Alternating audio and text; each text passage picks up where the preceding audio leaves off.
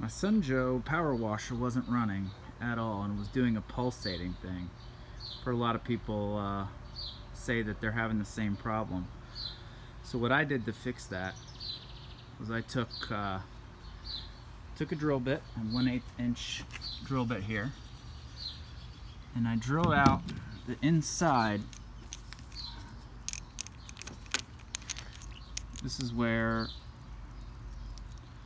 the hose hooks into the sprayer.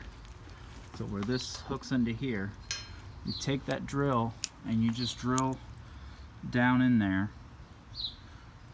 You drill through, because where they clamp this, it's clamped a little too tight, so it's giving you that pulsating problem.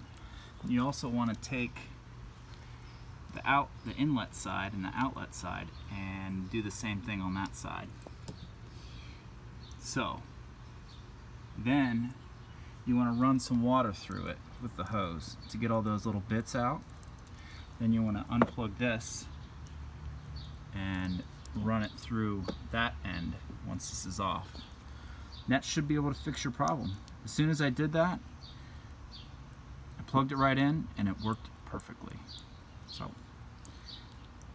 I hope this fixes your problem.